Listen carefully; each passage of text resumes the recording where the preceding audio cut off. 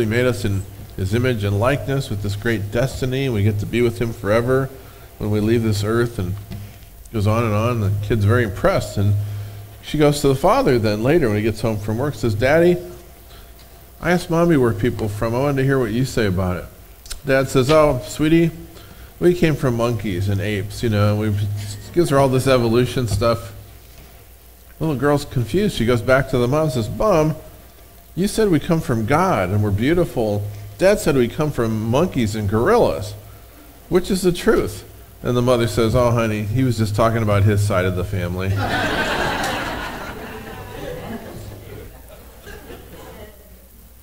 All right.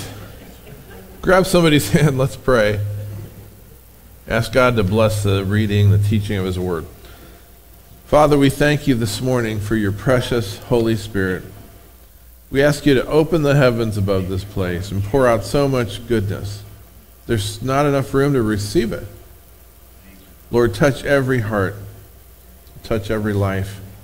In Jesus' name. And everybody says? Amen. Amen. All right.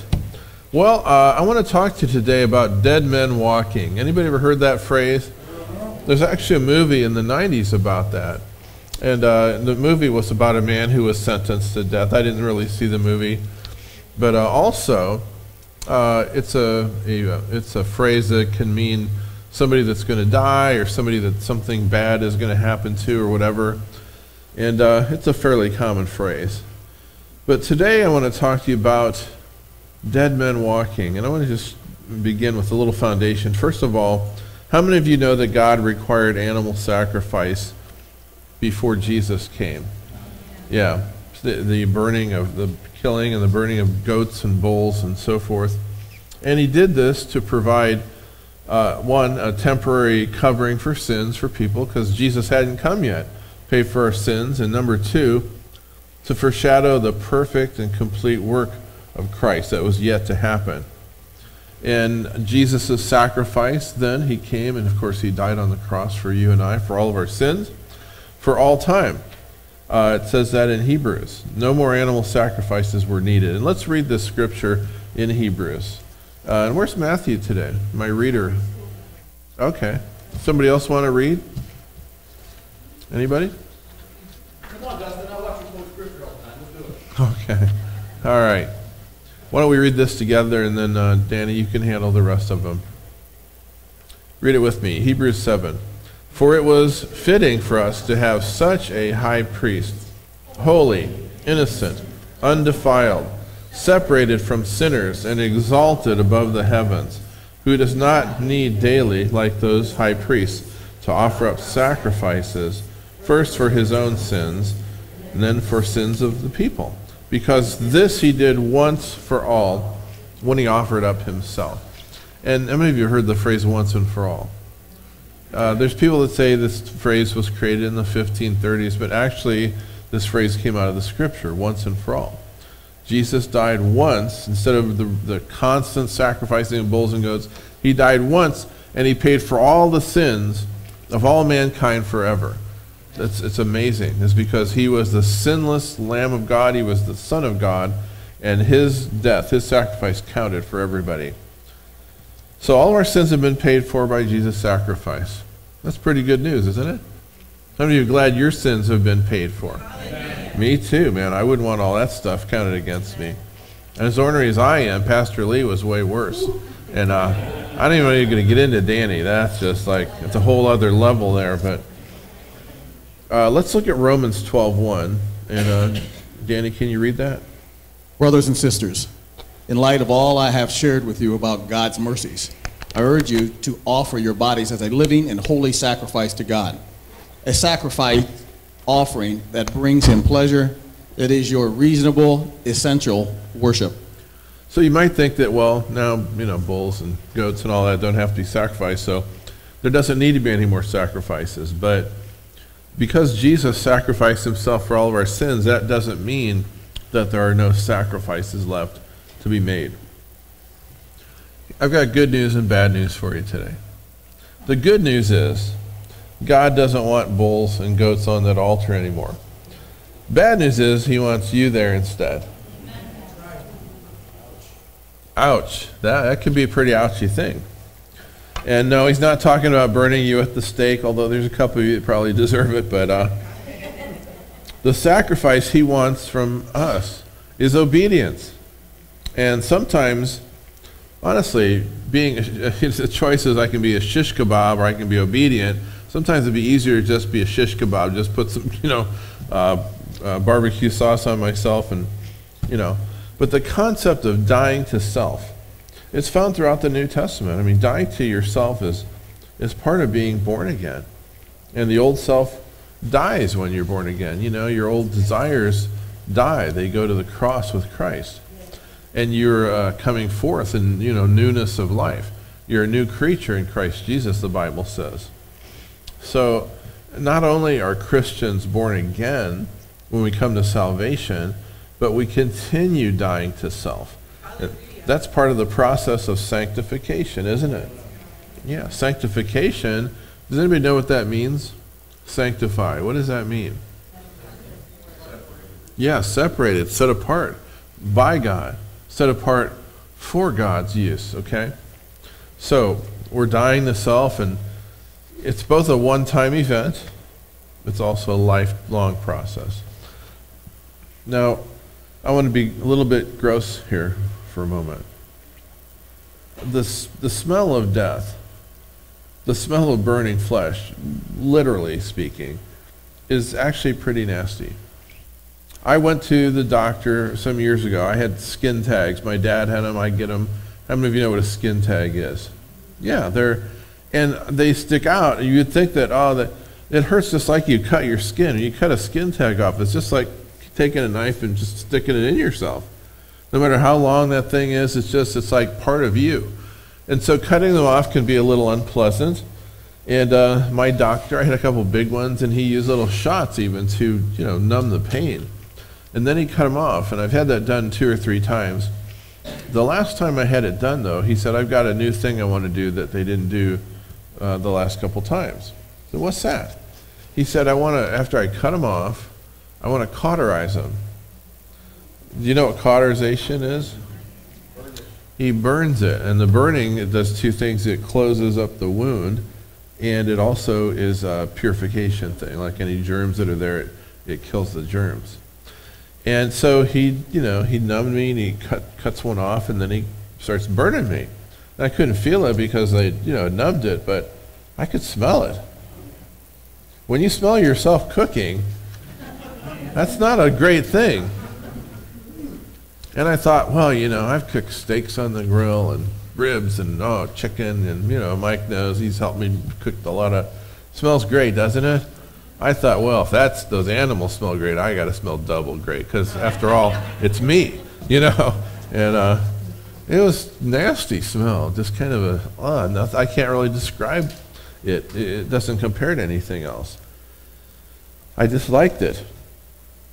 As much as we dislike the smell of burning flesh, figuratively speaking, that smell is a smell that God loves. It causes him to come near. And I'm speaking figuratively now. It's the smell of someone dying to self. When that happens, it actually attracts God. And he loves it. In fact, the more death to self that he smells among his people, the closer he can come. Why is that? Yeah, it's kind of why is it that draws God? What is it about the smell of burning flesh? Yeah, that's right. Did you hear what he said? Repeat that one more time. That was really good. We die to self, we die to sin. God can't be near sin, so he comes closer to us. That is an absolutely great and correct statement. Why was it when Jesus died on the cross, he said, at one point he said, my God, why have you forsaken me? He felt, and why did God separate from Jesus at that moment? Sin. Because all the sins, every sin in this room that's ever been committed, not only ours, but all the sins of all humankind, not only at that time, but forever, past, present while he was on the earth, and future. All the sins that are yet to come was all laid on Jesus at that moment on the cross. And God is a holy God. And so God, looking at his Son whom he loved, had to turn his face away from Christ for that moment, because the sin, the filth. Just imagine every pedophile, every murderer, every thief, all the sins combined, every adulterer, every liar. All of it was laid on this holy, sinless Lamb of God, to the point where the Father, who Jesus had spent 33 and a half years in constant communion with, constant communication with God. God said, "This is my beloved Son, whom I'm well pleased." He said it publicly for everyone to hear. At that moment, God had to turn away. And for the first time in the life of Jesus Christ, he was separated, cut off from his Father. That's pretty heavy, isn't it? 1 Corinthians 1:29 says, read it out loud.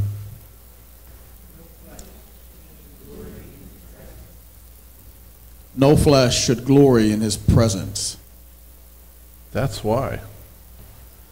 That's why God, when he smells death to self happening in his church, it draws him. Because with that death, it's not death to your personality. God loves your personality. You understand the difference, I hope. Jimmy, he loves the fact that you beat me in chess. I hate it personally, but God loves it, okay? God loves the quirks in all of you, and the Christina, how funny your laugh is, and Esteban, how ornery you are, and he loves the Godfather, and on and on and on. He loves, the way that you play the drums, Dave, and Joy, he loves the way that you put up with Dave, Which by the way, God gave me a vision of the size of the reward that you're going to get just for that. It's huge. No, I'm just kidding. Yeah. Yeah, sure, brother. No problem. I always aim to please. You know that. God loves your personality, but he loves you, but he hates sin at the same time. He has to, because he's holy, he's pure, he's magnificent. Heaven is a beautiful, incredible place, and it's part of it's because of just the purity of it all. We live in such a sin-tainted, sin-cursed world, don't we? You go to work, people cuss and they say, it's just it's hard to get away from the filth. You almost have to isolate yourself. And then you become a hermit, and God doesn't want that. He wants us among other people. It's difficult. No, God says, no flesh will glory in my presence. So when God's people start to obey and start to turn away from sin and start to really live their lives the way that God planned for them to live, the smell of flesh, carnality, sinful carnality, rises like a sacrifice. It smells so much better to God than goats and calves and bulls. That was just a foretaste. That was a preview of what was going to happen inside of us through the circumcision of the flesh, and that's a whole other message. So now let me ask you this question. What kind of things cause us to burn? Well, we can talk about a lot of different things. I remember the old saying, you don't, what is it now? You don't smoke and you don't chew and you don't go with the girls that do. Remember that, Walt? That was, and I'd like to say never went with any girls that did any of those things, but but most of the time I did. But so God just, let me just capsulize it. The essence of all of this is that when we want to go one way, and yet we know God wants us to go another way, we have choices to make at that moment. And whatever you choose determines whether or not God has that fragrant aroma that he loves, or God has to turn away for that moment. What are some of the New Testament sacrifices that please God? Sacrifices of obedience. Let's look at a few of them. Hebrews 13, verse 15. Therefore, by him, Jesus, let us continually offer the sacrifice of praise to God. That is, the fruit of our lips, giving thanks to his name. All right, so the I'm just being very simple here to start with. The first one we want to talk about is continual praise and thanksgiving. It says with the fruit of our what? Our minds? The fruit of our ears, our armpits. I mean, what is it? The fruit of our what? Lips. What does that mean? I mean, what's he talking about? Saying it out loud. What'd you say? You got to speak it out. You have to. Okay, Danny, you're a great guy. I'm going to praise you right now for something. Are you ready? Here it goes. This is going to blow you away. Ready?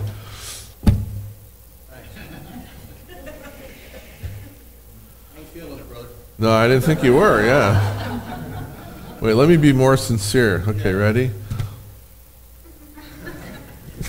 That's pretty nasty, isn't it? I can even see myself and I thought, oh, that's really nasty. All right. You can't really praise somebody. You've got to speak it. Even if you give them a real nice look, they still don't know what you're praising them for. You see, God has so many things we can praise him for. Things that he's done for us, things that he's done throughout human history, who he is, his personality, his love. The Bible says God is light, God is life, God is love. I mean, it's just all these wonderful attributes. And the history of our lives, what he's done for us. Just saving us was a big deal, wasn't it, Goldie? Where would we be if not for his salvation that he purchased for us? Thank God. I mean, so we have so much to praise him for. And yet, it's incredible because we have words for almost everything else that we care about, right? Oh, the Browns won a game. Oh, my goodness. Can you believe it? They kicked a field goal. I know this is just fantasy. Right? That's fake. Who said fake news? That is the truth. Yeah. My goodness. I mean, yeah. Oh, boy, I got this new car. I'm really excited. Or, man, I found a $10 bill on the floor at the grocery store. All the words we speak. And yet, when it comes time to praise God, we're like kind of like, the worship team's doing their thing up here, and a lot of people are praising God, and there's some people that are just kind of singing songs, which is fine. There's nothing wrong with just singing songs. But that's a time of corporate praise and worship. There's also personal praise, private praise. When it's just you and him, you see. And so with the fruit of our lips, that's an important part. Okay, so it says, by him, by Jesus, let us continually. What does continually mean? Constantly. It doesn't mean when we feel like it. In fact, it means when we feel like it and when we don't feel like it. That's why it calls it, let us continually offer the what? Say that again? Well, I know there's more than 5 people here today. The what? The sacrifice of praise. Yeah. Sometimes praise is easy. Oh man, I got a raise at work last week and everything went well and the boss was really nice to me and I got to train some new people and they really look up to me and I feel really great. Well, it's easy to praise God during that week, isn't it? How about when you have too many bills at the end of the money? Right? Yeah. Month is over. Some of your bills are paid, some are not.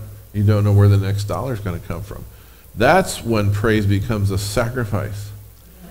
Because emotionally, you might not be feeling way up here. You might be kind of down in the valley somewhere. And God wants us to praise him in the dark times as well as the good. And I understand that it's not always easy, but I want you to know that is something that really touches God's heart. Any praise, any time, any thankfulness, we thank him. That touches God's heart no matter what the state of our being is. But when it's the sacrifice of praise, it's special to God. Philippians 4:18. You want to read that, Danny?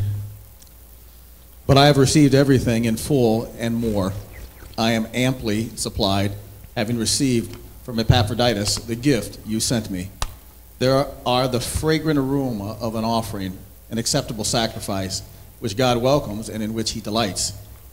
Yeah, so he's talking about tithes and offerings here. He's talking about giving of finances or possibly personal belongings. And he says they're a fragrant aroma. He's talking about that just as if you were sacrificing a bull and goat in the Old Testament. There's an aroma that goes up to heaven when people give to God financially. David said in the Old Testament, he said, shall I give to my God that which costs me nothing? You see, God loves that, the sacrifice. Your money goes towards the things you value most in this universe, truly. Doesn't matter what you say, what matters is what you do. And so, and here's the thing about money. People say time is money, but also money is time. Because we get money by investing our time, typically, unless we get an inheritance or something, in some kind of work. Even if you are on retirement or SSI or whatever, that came from your taxes that you paid when you were working. You follow? So the money that most of us receive come from the investment of our lives. That's why it's important to people. And so when you give your money towards something that you don't have to, now it's one thing to pay your bills and buy food and things that you need. It's another thing to voluntarily give to a worthy cause, and the most worthy cause of all certainly is the kingdom of God. And so tithing, what tithing is saying, I am going to trust a God who always comes through. I believe that my God always comes through. Always. Yeah, and therefore I'm going to give him, out of the 10 that he provides for me, I'm going to give him 1. I work and I receive $10, God gets the first 1. That still leaves 9. Right? That's plenty if you're, a good steward of your finances. Oftentimes, tithing, like clockwork, is the beginning of bringing spiritual order to the rest of your life. I've noticed this over 32 years, that people that really say, okay, God, I'm going to start there, because when you start there, you're starting with your very life, your very essence, okay? Not a lot of people love to go to work. I love my job. Some of you may love it, but a lot of people work jobs that they don't particularly like. They'd rather be retired. They'd rather travel. They'd rather have fun. They'd rather play paintball or, join a bowling league or play tennis or just, have a coin collection or whatever interests them, okay? But you work because we all need money to live. And so that investment you're investing your very essence. And you're going to invest it in something that is meaningful to you. So I see a lot of people, they've got money for cigarettes, but not money for God. They have money to eat out, but not money for God. They have money to go to the ball game, but not money for God. They have money for cable vision, but not money for God. They have money for... I could go on and on, couldn't I?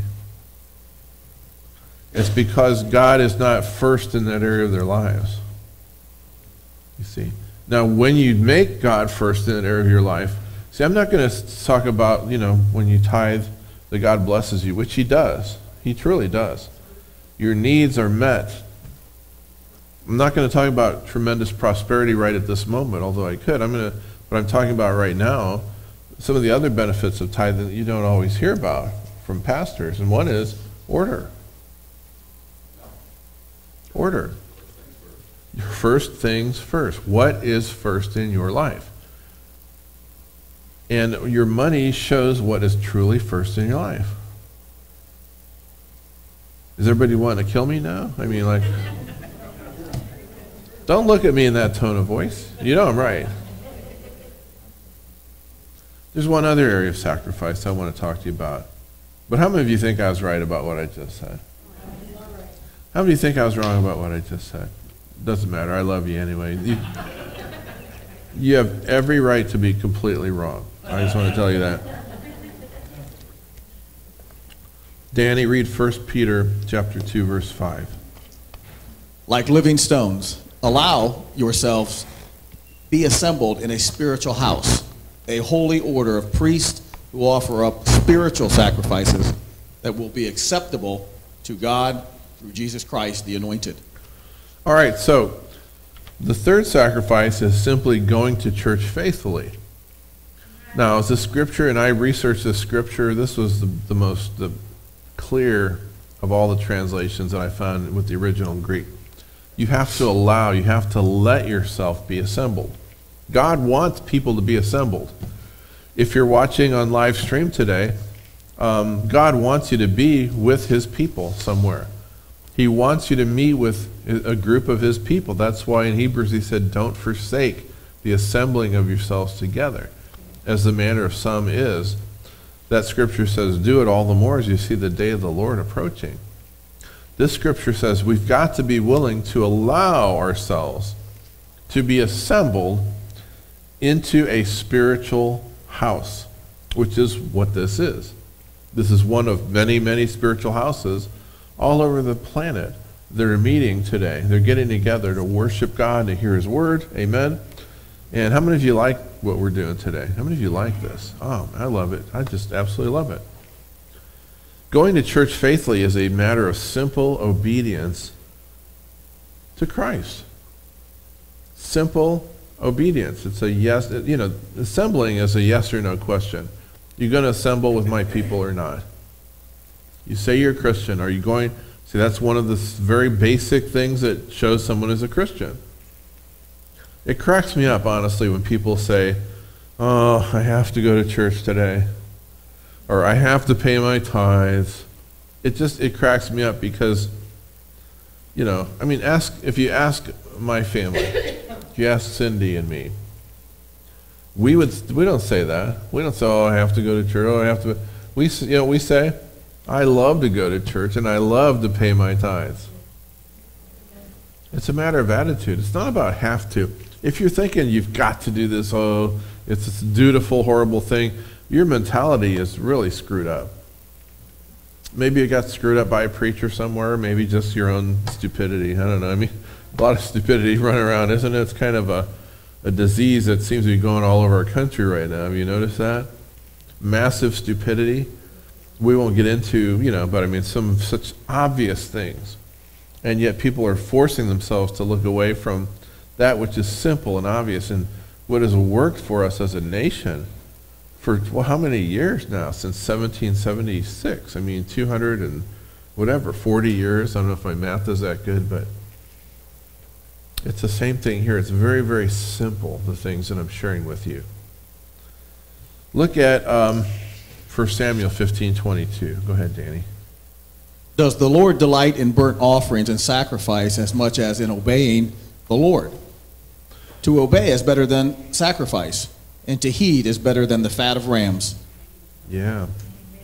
Amen. Now we're going to get into some meatier stuff, and simply, I want to say this. We're looking for breakthrough. God's looking for brokenness.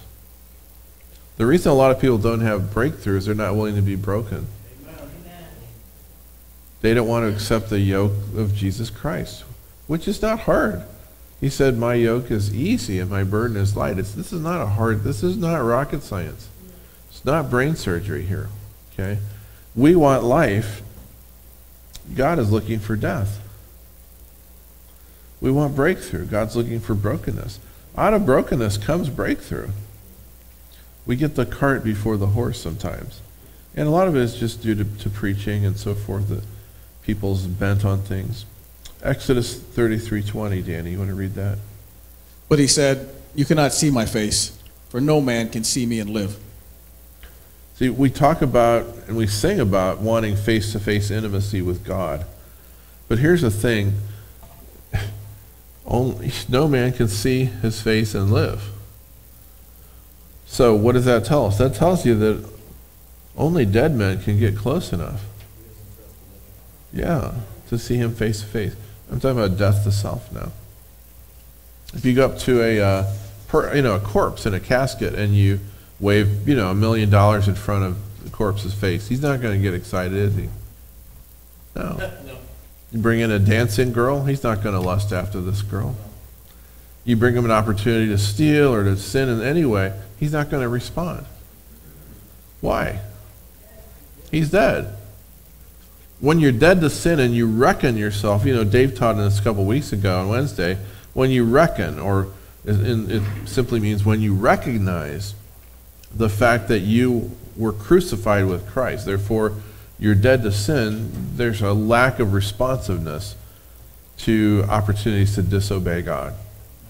You don't respond because you're dead to that. As soon as I got saved, I just immediately died to certain things. Immediately. I just didn't want to do those things anymore.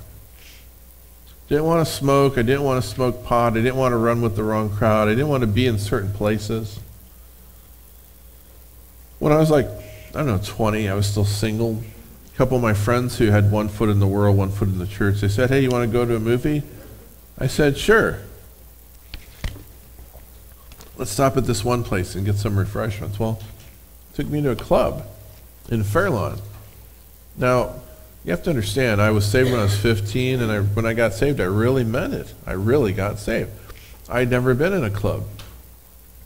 This was not a sleazy bar. This was up in Fairlawn. It was an upscale club, but it was a place where men meet women. You know, they go home together. There was drinking going on. I was there for about 10 minutes, and I said to these other two guys who didn't have any problem being there at all, I have a problem being here. This place is not for me. It's not where I belong. Let's get out of here. So, okay, and they felt convicted, and I wasn't trying to make them feel bad on purpose. I just walked in, and I'm like, no. I was made for something better than this. Yeah. Yeah. I wasn't made for this. Take me out of here. We talk about wanting face-to-face intimacy, and yet only dead people can see his face.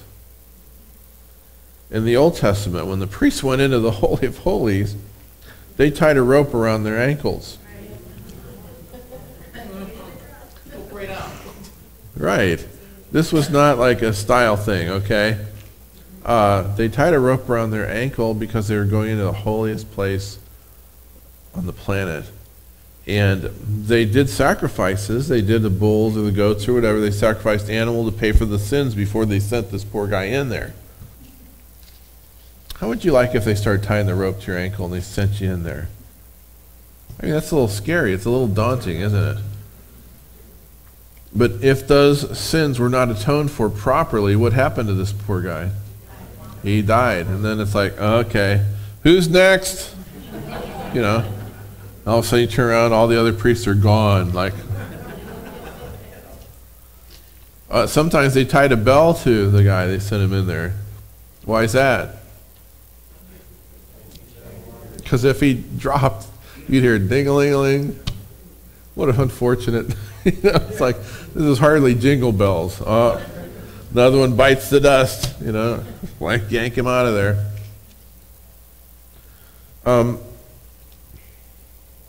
A lot of Christians, they want services, church services that entertain.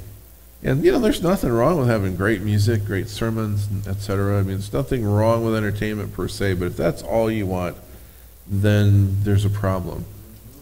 You've been raised wrong. You need to get some of that stuff out of you. Because a lot of Christians want services that entertain them, but they don't want anything that challenges them.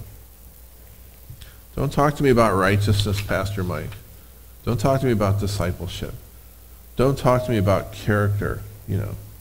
Let's just have a move of the Spirit every single week. Let's have people praying for each other and all of this, you know, and that's wonderful. So, I mean, I love that. But it's incomplete if you don't deal with some of the meat and potatoes. If you're always serving candy and you're never serving spinach, that's you're raising up spoiled children who can't really handle anything more. There are a lot of Christians, they want something that keeps their mind occupied, but if it starts to smell a little bit smoky in the place, they start looking for the door. Oh, this isn't the fun thing that what is this? Entertain me, please, dance for me. Where's the puppets? Where's the, you know, the acrobats? Where's the, you know what I'm saying?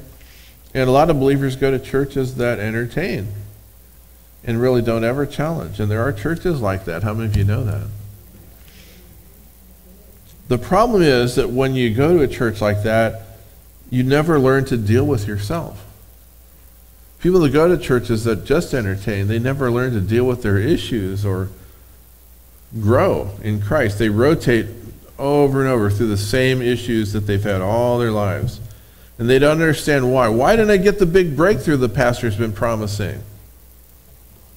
Why didn't I, why is there no breakthrough in my marriage?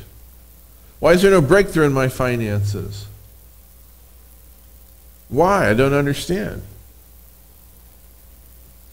Because sometimes you just have to stick yourself on the altar and say, okay, all right, God, okay.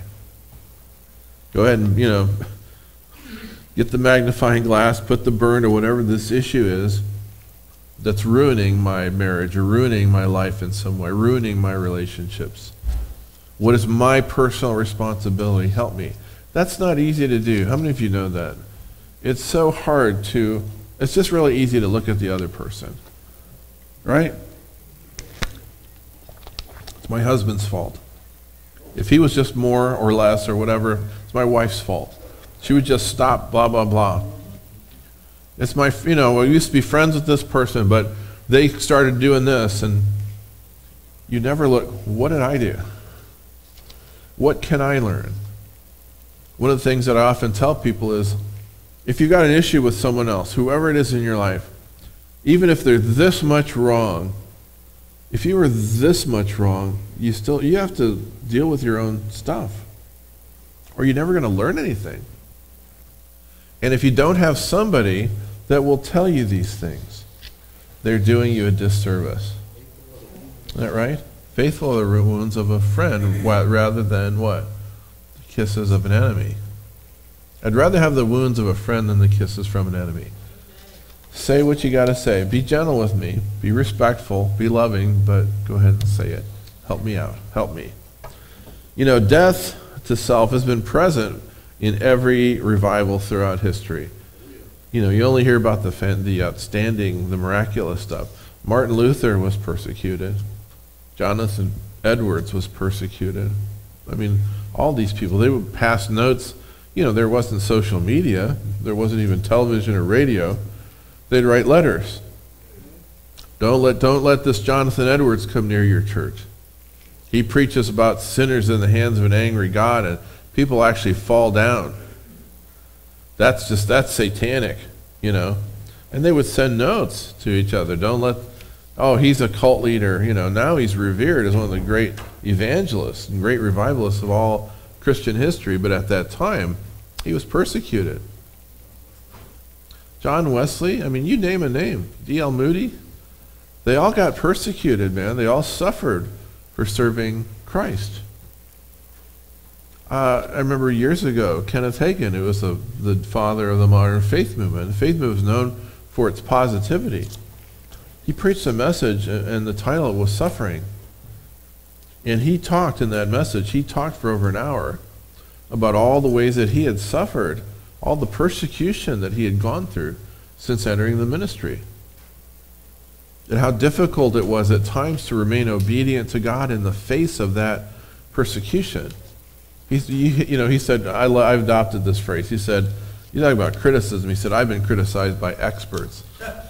And I just, and I use that phrase sometimes. And if you do anything for God for any length of time, you're going to be criticized. Because persecution, God uses persecution in a variety of ways to purify us, to strengthen us. We talk about, as good Spirit-filled people, we like to talk about the Azusa Street revival, the turn of the century. It was born out of the Welsh revival, and then it came to the United States. And William Seymour, who was the central figure, who's an African-American preacher, people talk about the miracles and the move of the Spirit, but you don't hear very much talk about the fact that he would pray all night. They'd have all-night prayer meetings, and he would put his head in an apple crate, weeping and praying to God for the move of God, you see. In Argentina in the 1950s, one of the greatest revivals recorded in history. There were some Assembly of God people, and there were Spirit-filled people, and at the time that they were trying to reach out, they had reached out for years, missionaries. Argentina was loaded with sin. And many missionaries had tried and failed. And so at the time, there was I wrote it down. There was a total of 600 Spirit-filled Christians that they could find in the entire country of Argentina. That's incredible, isn't it? Just 600? Yeah, that is a one low-burning candle. You're right. And so these Bible students got such a burden from God. And everybody, they tried everything. All the smart, they rented, I heard one, they rented a huge tent, pooled all their funds. They went for a long time, every single night, meeting in this tent. Nobody came. They had great music, great preaching. Nobody sitting there. Nothing they did was working. They tried all the practical stuff, all the, and then finally you just got a bunch of young Bible students that just started weeping. Just weeping for the country, praying, interceding, praying in the Spirit. And they spent 49 days like that. 49 days of weeping and intercession, just allowing God to put a burden on them for this country. And out of that, what happened was one of the hugest revivals. They were packing soccer stadiums, 180,000 people, from 600 total, every night. And the Spirit would move over the crowd in waves. People were getting saved. They were getting filled with the Spirit, speaking in tongues by the hundreds and thousands. So it went from 600 Spirit-filled believers to thousands upon hundreds of thousands of people being swept into the kingdom, Spirit-filled, baptized by the Holy Spirit, praying in the Spirit, reaching out, getting other people saved. One of the most powerful moves of God. There was more I could tell you about that, more details, but you should read about it sometime. A lot of the great things is born through obedience, born through willingness to suffer for God, to sacrifice for Him. I went to the Ukraine a couple times, and long trips, like 3 weeks at a time. And one trip, we had rented a camp. I didn't realize until we got there, this for years had been a communist training camp. You talk about the spirit of Antichrist. This place was loaded with it. Years and years of training atheistic communists who would persecute Christians. I mean, just, and you could just feel it when you got there. And so we were there for a week. It was 1 out of 3 weeks we were at this camp. And we had a lot of people coming to this camp. And I was preaching every evening. And very successful preaching. People were getting saved. People were getting, there was healings. There was discipleship that was happening. Now the thing was that the missionaries that had started this church, there's several churches, and he had a couple of elders. The head missionary and his elders, they were Baptists. Now if you know anything about, there's a lot of Baptists who just don't want the move of the Spirit. They want everything controlled, and I don't mean to be insulting. It's just their doctrine. It's a doctrine that's been perpetuated in some, not all, some Baptist circles. And so I was in this group, and the head guy's name was Eric. And Eric's a great guy. In fact, I just contacted him recently. I'm hoping that we can get together sometime soon. Eric, if you're watching, hi. He's in the United States right now. Spent so much of his life on the mission field, just giving his life for God, for God's people. And the last night that I was preaching, we had great success. More and more people coming every evening. I asked Eric permission. I said, Eric, I'd like to preach on the baptism of the Holy Spirit. It's up to you. I won't do it if you don't allow me, because you respect whoever the authority is. Whether you agree or not, that's not the issue. You respect them. That's God's order. That's protocol. And Eric says to me, Mike, I know it's biblical. I went to a school that taught very hard against healing and speaking in tongues and prophesying and anything having to do with the 9 gifts of the Spirit. His school was Bob Jones University, if anybody knows. It's like the most cessationist, they're right in their philosophy. It's like, if it moves, shoot it. Okay.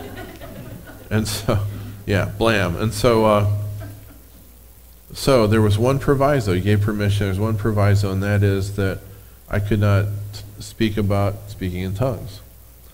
I could teach about the baptism of the Holy Spirit, that it's for power to be witnesses unto Him, but you're not allowed to mention tongues. I said, that's okay. So, now, you have to understand, there was tremendous anointing, tremendous success up until that evening. So I get out there, and I had a 20-year-old Baptist translator who'd been translating for me this whole trip. Good translator. His name was Vladimir. And I started, and it was horrible. Every few seconds there was a distraction. Someone would drop something. Someone would go to the bathroom. Someone would fall out of their chair, not with bond of the Spirit. I mean, every just clanging, and I mean, you just name it. And I don't know if how many of you have ever spoken in a group anywhere?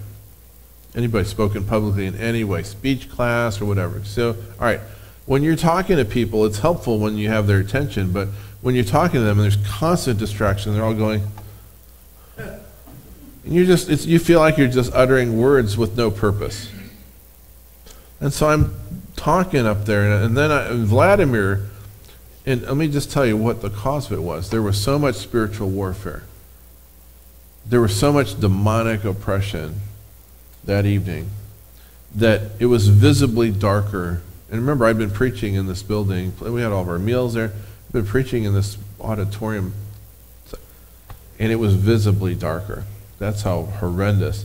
I would say the simplest thing, God loves you, waiting for Vladimir to speak in Russian, and Vladimir would go, he couldn't hardly talk. It was like having your teeth pulled slowly, one at a time. It's how painful this was. It was almost embarrassing. There was so much confusion and so much distraction. I'm sitting there and I'm thinking, I'm not making a lick of sense. I didn't even know what I'm saying. It was and I didn't, I wasn't reading notes. Usually I make a few notes, and I didn't know what in the world I was doing anymore. My translator was almost useless. I'm going to tell you, I died 1,000 deaths getting that message out. I mean, it was horrendous, and I cut it short. I think I spoke for like 25, 30 minutes, and it was pure hell, let me just tell you. And I just wanted to stop and walk off of the platform and go to my dorm room and curl up in a fetal position and suck my thumb and say, "Mommy, Mommy." I mean, that's how bad it was that night. But I noticed that my team also I had a team with me, and they were scattered among the crowd, and I started seeing them. They bowed their heads, and they were praying in the Spirit, which was helpful. Even so, though, none of the people were focused on what I was saying. So I'm like, they're not learning, they're not really getting anything about the baptism of the Holy Spirit. At the end of it all, kind of out of a sense of duty, I just, because I kind of had to, it was the title, I said, all right, well, anybody here want to get baptized in the Holy Spirit? I'm thinking probably not. I'll be safe in my dorm room away from this misery. And to my shock and amazement, every single person in attendance came forward to receive. Every single Russian-speaking person came up to receive the baptism of the Holy Spirit. Not only that, cooking staff started coming out of the kitchen. They were hearing, they wanted to receive it. The janitorial people, the camp counselors, all these people come, and there was this huge crowd at the altar. And I was standing there going, I didn't know I could be so bad and God could be so good. It's funny because a few weeks ago, Dave, I talked about people saying, oh, it's all God, it's all God. All right, well, no, it is a cooperative effort, but in this case, it was about 90% God. And I'm being generous with myself, giving myself 10, And frankly, my translator gets about -1. And so every human being came forward in that demonized, atheistic, communist camp to receive the baptism of the Holy Spirit. And so I'm like, I can't do every person I'll be here all night. So I enlisted, I got my friend Esley, who had planned the trip, and I got Eric, who was the head of the mission, the Baptist guy, okay? At that time, I don't think Esley I know Esley had received the baptism by faith. I don't think he had ever gotten his prayer language. I'm not sure. I knew Eric had, because Eric was raised at Bob Jones University. He wasn't even totally sure. He believed in the baptism of the Holy Spirit at that point. We had talked about it. He was starting to open up to it, but he hadn't been filled with the Spirit. I said, listen, I need you guys. I know it wasn't planned, but look at all these people. I need you guys to have prayer lines and just pray. And I told them what to do. I said, just put your hands on their head, and you want to receive the baptism of the Holy Spirit?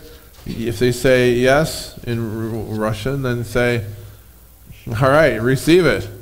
I didn't have time to teach them anything else. It wasn't like ministry class where I taught some of you guys how to, answer objections or help people. And so they did that, and we had these 3 long lines going all the way back to the end of the building. And what happened was these guys, they just did what I told them to do. Do you want it? Receive it now in Jesus' name. And bang. Every person was receiving it, and every person was speaking in other tongues. How do I know that? Because I know what Russian sounds like. This guy's sounding Latina here. This guy sounded like he's come from Switzerland. And you get a sense of, and so they're all, even though I had not even mentioned a prayer language. And even if I had, nobody heard most of what I was saying anyway. I could have been just sitting up there going, it's like nothing. Every single person in that room, all the counselors, everybody received the baptism. Bang. They're speaking in other tongues. I got letters for years from some of those people. What was going on with their walks? I'd get a letter from the Ukraine, and I'm like, wow, and this person, boy, it meant so much to me that night when I got filled with the Holy Spirit, and just incredible. Let's do our last scripture, Danny. Philippians chapter 3, verse 10. That I may know him in the power of his resurrection, and the fellowship of his sufferings, being conformed to his death. Be conformed to his death. A lot of people want the power of his resurrection. They want to know him. But many people, they shy away from the fellowship of his sufferings. I'm not saying it's pleasant, but I want to just tell you this. So next time you feel a little heat, let God have his way. Don't be so quick to jump off of that altar. Remember, dying to yourself brings him closer. And when he smells burning flesh, so to speak, he knows that someone is choosing to obey him. And he loves that. He draws to that. Let's bow our heads and pray. Thank you, Father. Lord, we thank you for the good. We also thank you that you use some of the difficult things in life, that everything works together for our good, for those that love God, for those that are the called according to your purpose. All things, even the negative things, work together for good. We ask you to burn these words, burn these scriptures, burn the theme of this message into our hearts. We want more depth in you. We want to go deeper in you. We understand that understanding the fellowship of your sufferings is part of depth being worked into our lives. We're willing today to receive that. Just pray this prayer with me. Say, thank you, Father, for your work in my life. Give me patience to understand your process. Give me a deeper understanding of how you use everything. And you cause all things to work together for my good. I'll do my best when it's obvious that you're working in me in this way. I'll do my best to not jump off the altar, to not put off what you want to accomplish, but to learn the lessons that you're trying to teach me in a specific area of my life. I ask you for wisdom.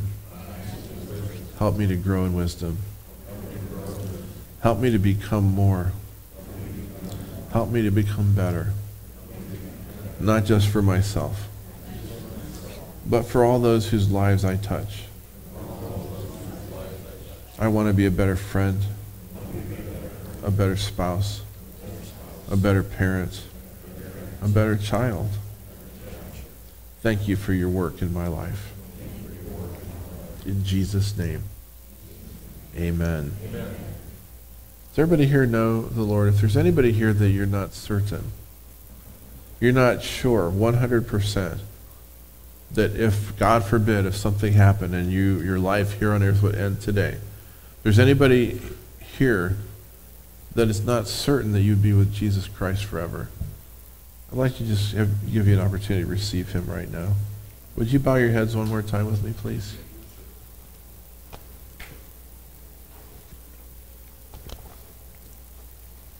If what I said describes you, you're not certain. And let me just say this. If someone is a Christian, they are certain. If you ask someone who is born again, someone who knows Christ, are you a Christian? Their answer is absolutely, 100%. Because the Bible says you may know. You can know that you have eternal life. Something you either have or you don't have.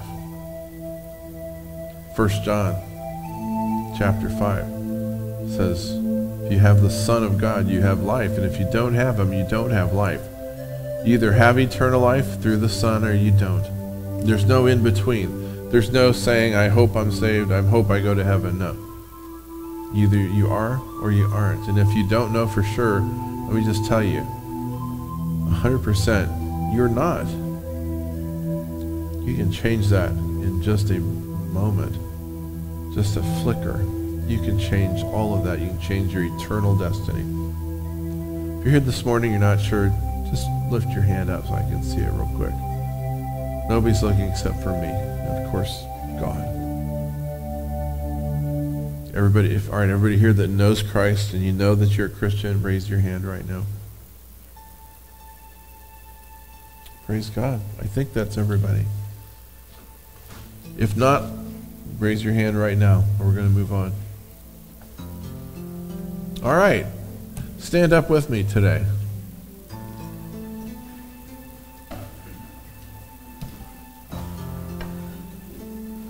I want to bless you all in the name of Jesus. I bless you for coming to church, for putting God first this morning.